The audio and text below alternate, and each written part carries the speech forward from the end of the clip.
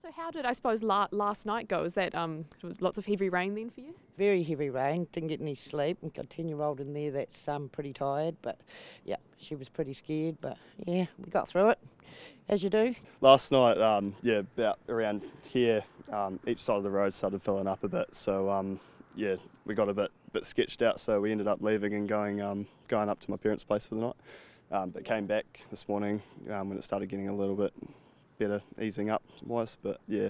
Yeah, and have you, I suppose, seen flooding like this before in your area? Not this bad. No, in 2015 was pretty bad, but this is, yeah, pretty out there. Oh, I've been living in Dunedin my whole life and never seen anything this bad before. Not at all. That's quite wild. But yeah, no, the neighbours have all been good. We've just been keeping an eye on each other, so yeah. And people have been dropping sandbags off, as you can see.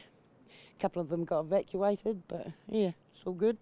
Did you do a drop-off to your neighbour this morning? Yeah. So saw Pack and Save had a trolley full of chocolate going $2, so I thought, well, see who's around here and just, you know, give a gift of joy and kind of make everything a little bit more brighter on this dark sort of day.